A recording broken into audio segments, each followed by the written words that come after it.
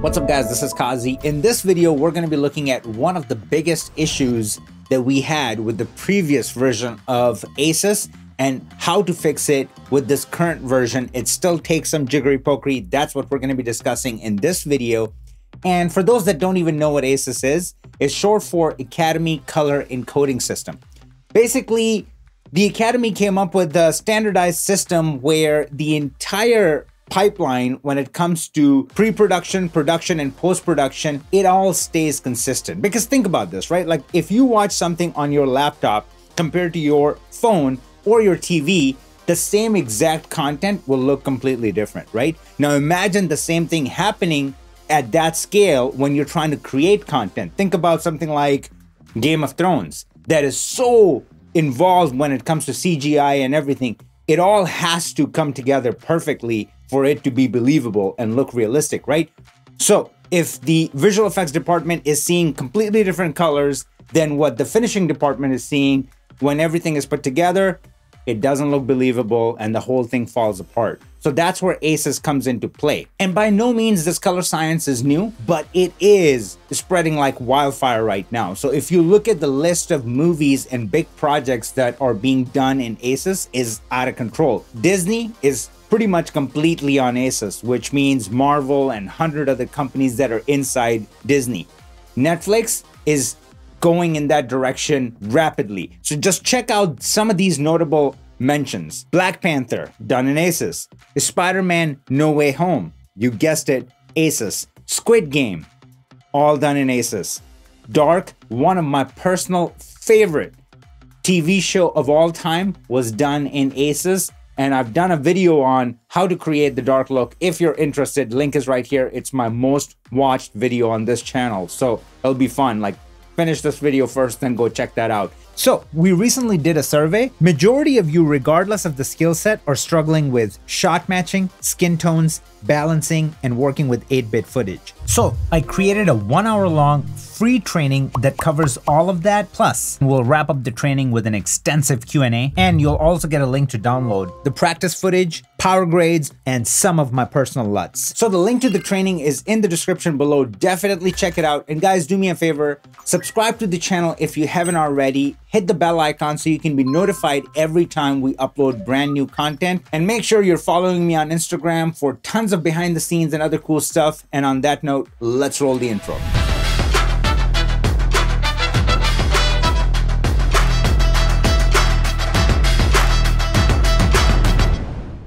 All right, so we're inside Resolve right now. We have 3 different shots, 2 from Arri Alexa, 1 from DJI Phantom 4. Okay, so usually what you want to do if you want to work in ACES, the typical process is project-wide color management. So when you go under your project settings by clicking on this guy right here, I go under color management, and here we're only going to concern with this section right here. Okay, so color science is set to DaVinci YRGB by default, and timeline color space is usually set to Rec. 709 scene. So what I'm going to do is change the color science to ACES CCT, which is my working color space. And I'm going to leave the input transform to default. So then that way I can set my own, pick my own cameras and just make sure that the transformation is correct.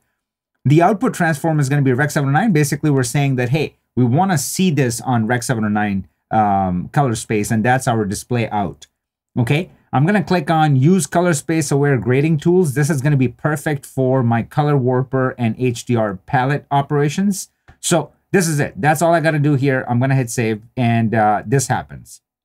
So this is happening because we haven't fed it the right information. So this looks all out of whack, weird on my scopes. So let's go fix it. Okay.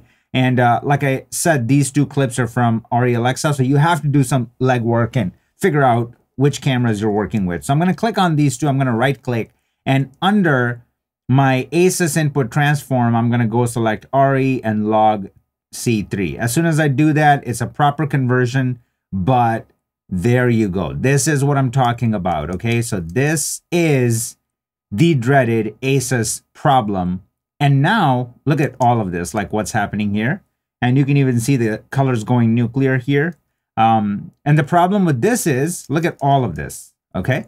And the problem with that is now that because we have a color science, color space, and color management applied on a project level, we can't necessarily go behind the color management and fix this gunky green or blue, I meant. So what can we do here? What we can do, one thing is I can go under my hue versus saturation, and then I can go grab my blue and start pulling it down. And I'm just looking at, am I fixing it? I'm not really fixing it, because what is this? This is RE Alexa. It should not be looking like this. It looks like crap. And this would have never happened if I was working in a regular color space. And let me just quickly prove that point. So let's reset this, and let's not get confused. I'm gonna go back to, let's just say we do a resolve color management. Or I just set this to DaVinci Rec 709 Gamma 2.4 for timeline color space, and I leave the color science to DaVinci YRGB. And now if I come out here, it looks like this. It's totally fine. I'm just trying to prove a point here, okay? And now if I drop a color space transform and I give it a proper information, so color space is RE Gamma 3, and we got C3 here, and it's doing a proper Rec 709 conversion. Boom. Look at this. Perfect. No artifacting whatsoever. Look at how beautiful and creamy the scopes are. Nothing is clipping. Everything is there. Proper conversion. Super, super kosher. Okay? So that was just to kind of give you an example what ACES was doing.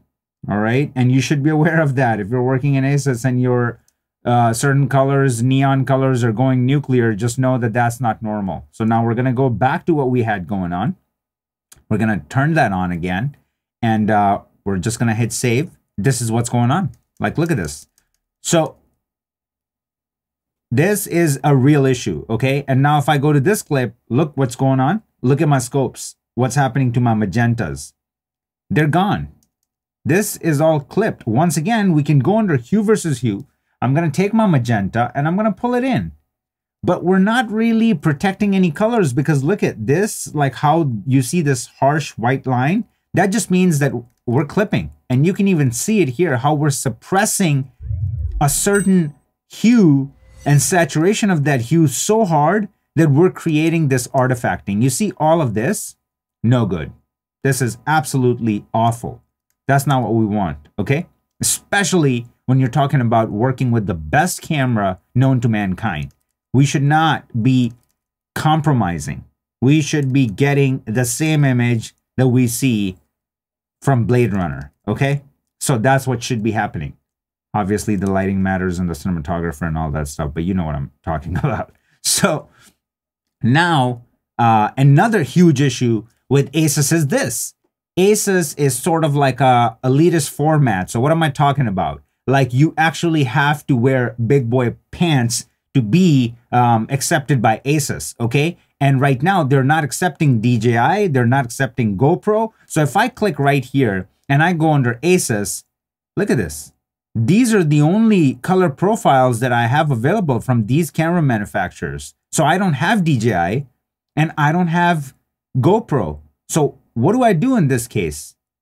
Like, this is a huge issue. And this is another reason why I would highly recommend you checking out my free training, because I'm going to take you through a thorough process to nailing this accurately. But here, I'm just going to give you a quick little thing that you can do. So you can right click here, go in here and kind of start experimenting with different profiles and see which one kind of looks okay. All right. So that's what you can do right now. We can go here and I can select maybe black magic is not terrible, but the black points are really, really off. So it's sort of like log. So this is just not going to work. What about this one? It's a little bit better. Okay. So maybe I can live with that. I can work off of that, but it still doesn't change the fact. Look at the reds, how they're clipping. See, it's just flattened out right there. And the blue is doing the same exact thing. So this is no good. So guys, the project-based color management, especially when working with ACES, is just a no-go, okay? Especially back in the day before ACES fixed this huge problem. So what I'm going to do is we're going to come out of the ACES CCT, and now we're going to work in a node tree based color management. So I'm going to go back to DaVinci YRGB, and now we're going to look at the same example, but here. So timeline color space, I'm going to select ACES CCT. That's only for the color grading aware tools. So HDR palette and color warper are going to perform better in this timeline. So I'm going to select that, and I'm going to come out of it. And we go back to this. And now if I right click, I'm not going to get the ACES input transform option, okay? Because we're out of it. So now everything is in manual. We're going to have to feed proper information to get the results that we're looking for. So now I'm going to recreate the scenario before Resolve and ACES fix this problem. So what would happen before is if you want to convert this image on a node-based level, you will go apply an ACES transform, okay? And here you will tell it what it is. But before, we didn't have ACES 1.3 version, okay? So that was the biggest issue. So we were on 1.2, not 1.3. You see this extra option that opens up? Wait till we get there, and that's going to be magic. So before we had ACES 1.2, and I feel like if you're in Resolve 16, you might still be using ACES 1.2. I think the 1.3 is available with either Resolve 17 or 18. Somebody can comment below and let me know if they have this available in Resolve 17. Anyways, in here, what you would do is we will select log C3, right? So this is our color space for input transform, and then our output transform, we're going to have to select Rec 709. As soon as we do that, boom, we're done. It's perfect.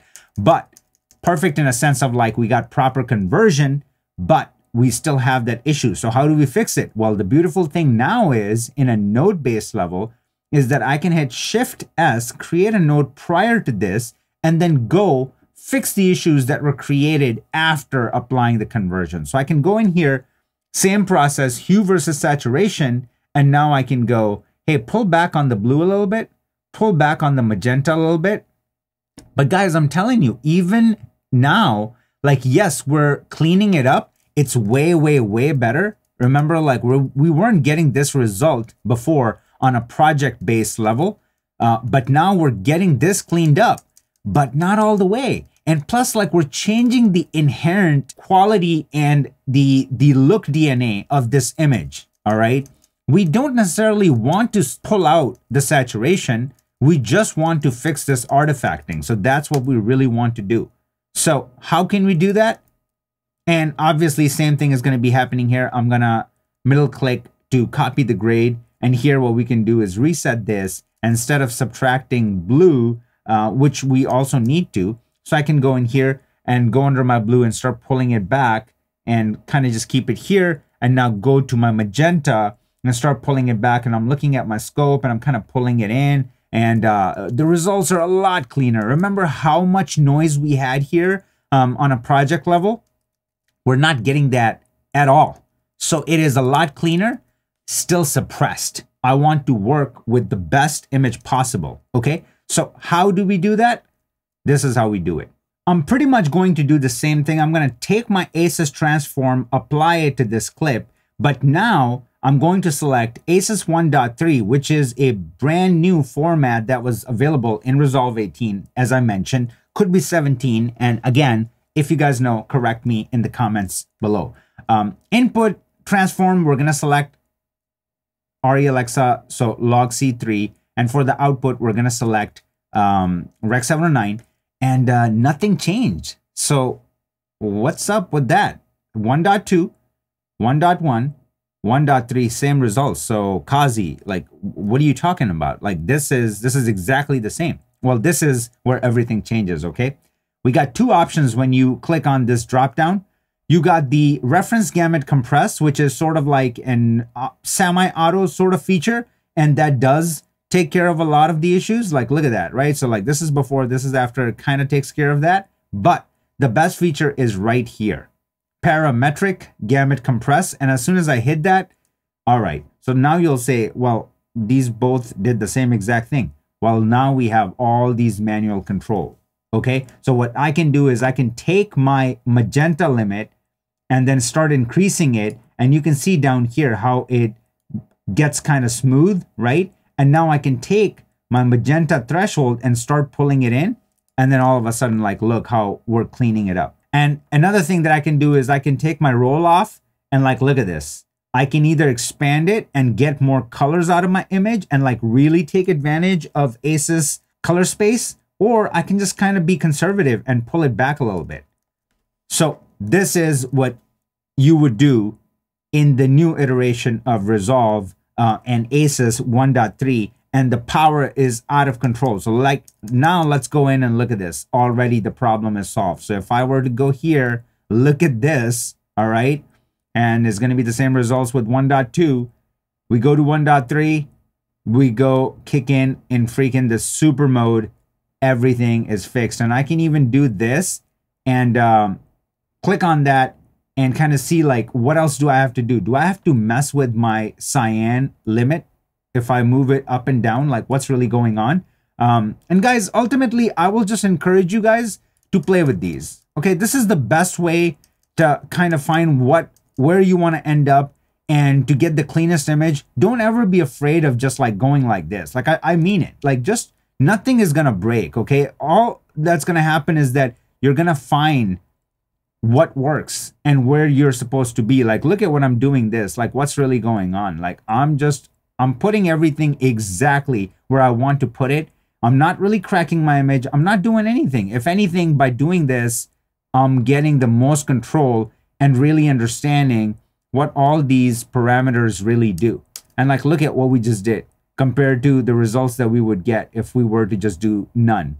Like, look at all this weird, like 8-bit Super Nintendo crap that's happening here compared to this right here, how clean this is.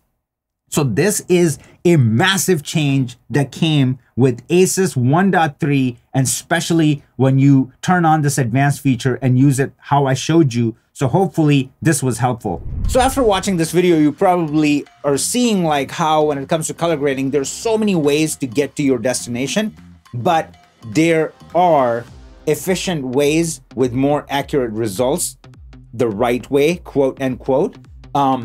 If you want me to help you basically take out a lot of trial and error and get there faster, then I highly encourage you to check out the free training. On top of that, it comes with tons of goodies, downloadable content that you get from me. So link is going to be in the description. Check it out.